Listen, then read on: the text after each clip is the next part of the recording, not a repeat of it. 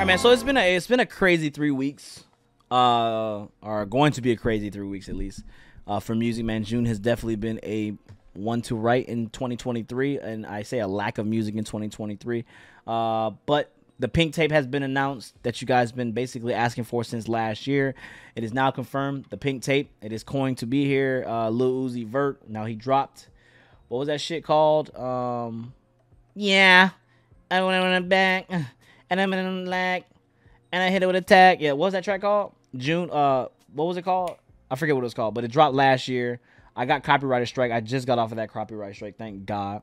But Uzi, yeah, Pink Tape, man. Rumored to be around 25 to 27 tracks. I don't know how I feel about that. Y'all already know I already have this thing about Uzi. He's not changed my mind yet. Now, I do believe Eternal Atake is his best album, but Lil Uzi recently has been like whatever to me. It has not been the same transition as Cardi. I know a lot of people like to compare Cardi and Uzi when it comes to these new artists, but 24 songs, y'all say? Everybody's already saying Pink Tape is the album of the year, which I find funny because it hasn't even released yet. I'm not gonna lie, 25 tracks is a lot of tracks. Now, he hasn't dropped since 2018, album at least 2018.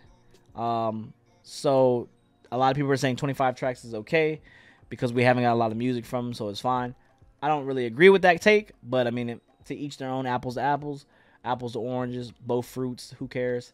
I just think that Uzi, for me, what I want to hear from him is a little bit more variety. You know, I think that's the one thing that I was mad at from his last album. Even though I loved, what was the one track, Final Fantasy? I thought Final Fantasy was dope as fuck. Still listen to Final Fantasy to this day. I thought it was a dope ass track. He performed that also at Rolling Loud, which I thought was cool. I think that Uzi just needs variety. I know a lot of you guys are listening to the snippets. You guys are saying he had a lot of rock influence. There's actually a snippet right here that somebody sent to me. Waterfalls. Waterfalls. Waterfalls. Waterfalls. I'm assuming that Waterfalls is so the copyright doesn't hit. Waterfalls. Waterfalls. Waterfalls. Now that's actually amazing. Obviously, classic sounds never go away. I don't want another snippet. I already heard what I needed to hear. And Waterfalls is exactly what we need so we don't get copyright clapped.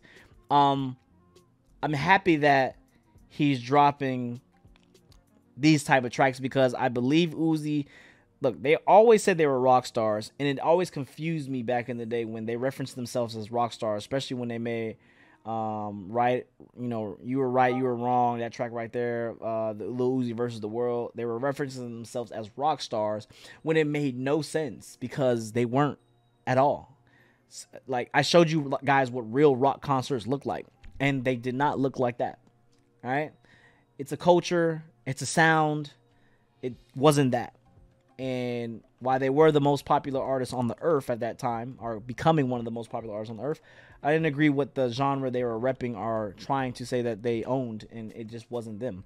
And now you see Cardi, who has now become a bona fide rock star, or at least the closest thing to a rock star with his new shit.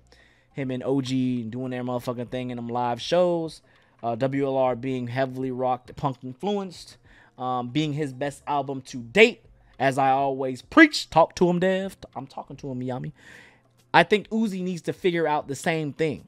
Uzi needs to figure out what he's going to do with this track or this album, because there's no way you're going to get 25 tracks on here and just have them straight trap. There's just no way. I'm cool with some of the hyper rage. I'm cool with some of the trap. Maybe some melodic. Maybe get some rock on there. Your peers have done it. Cardi's done it. Trippy's done it. I feel like at this point, he has to do it. Juice has done it. Well, AI Juice has done it. XXX Tentacion was basically doing it to start it off.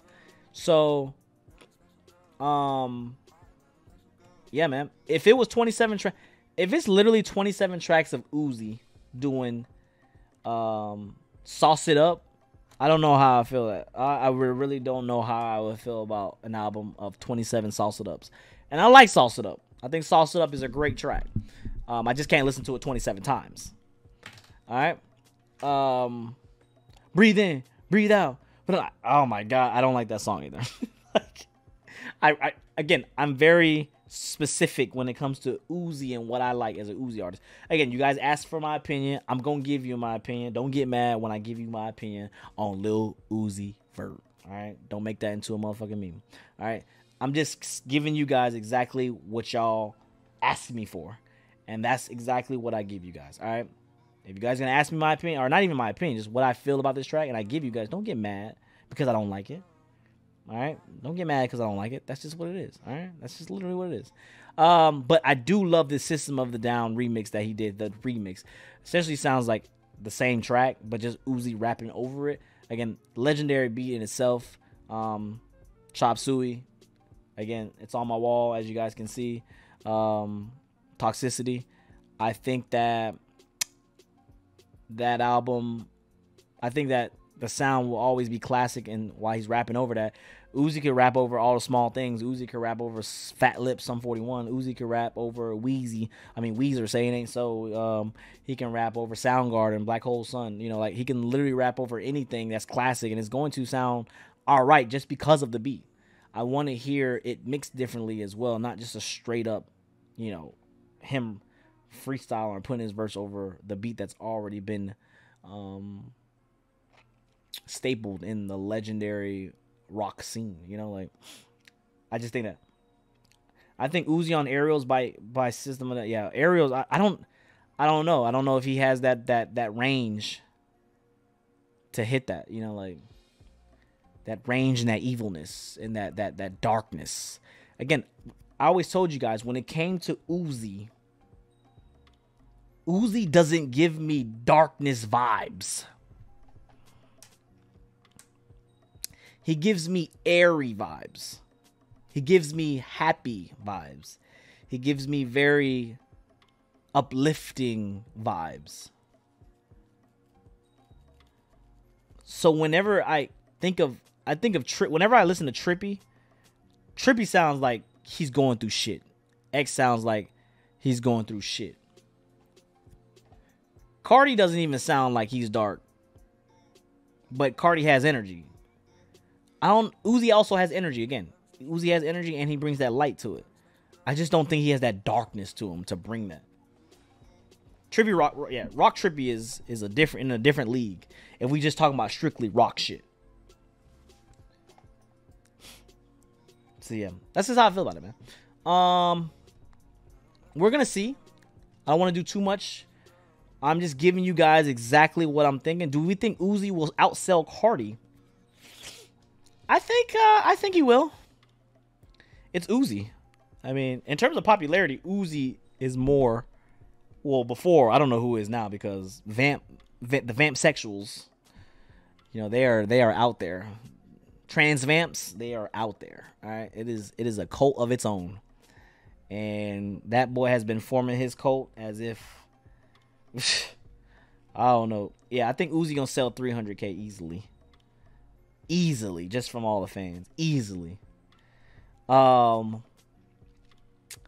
Yeah, Uzi been basing his whole career personality being quirky and flamboyant. No one's gonna take him serious when he's dark. Exactly. He's been very flamboyant. He's been very I mean, he has the punk thing going on here with this picture, especially with his Rolling Loud choice and outfits. I just don't see Uzi as a matter of darkness. I just don't see him in that light. That's a bar, Dev. God damn. I like how you did that right there. I just don't see him in that light.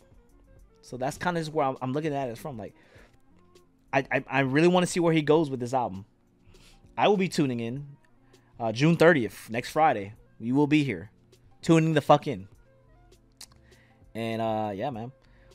We're going to see on his next album that we're going to see. We are definitely going to see. It's closer than it is close. All our questions will be answered in exactly 9 days. So so we definitely going to get our answers soon. sooner than later. Cardi is Marilyn Manson. Uzi is Kirk.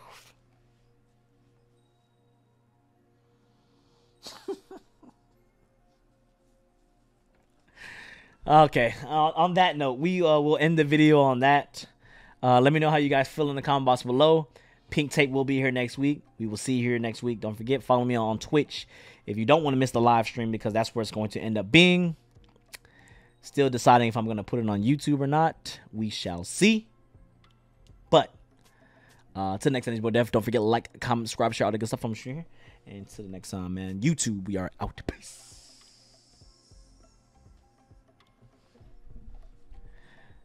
Wait. You said Kurt Cobain? You mean Kurt Co... Oh. I thought you meant Kurt Cobain's, bro. You meant Kurt Cobain?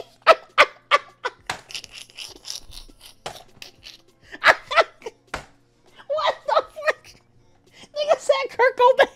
He said, bro, it was mind blowing to me because you said Cardi is the Marilyn Manson. And then you said Uzi is the Kurt Cobain. I was like, damn. Nigga, that's disrespectful. That's disrespectful as fuck. He said, nah, not Kurt Cobain's. Kurt Cobain. Hey, man. Niggas is sick, boy. Nigga said Kurt Cobain. That's why it threw me off, bro. I was appalled by this shit. Nigga said, oh, and he said, Playboy Cardi is Marilyn Manson, and Uzi is Kurt Cobain. Wait, you meant Kurt Cobain? Oh, man. Oh, my God. That is crazy.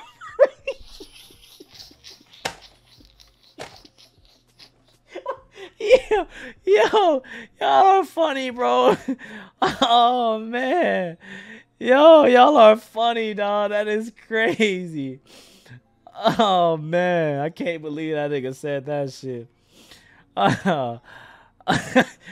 Got that drink in my God.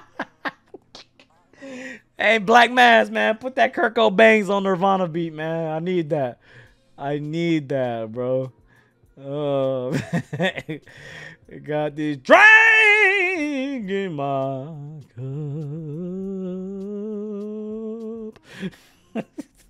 All right, man. I love y'all, man. All right, we're going to get to the next video, man.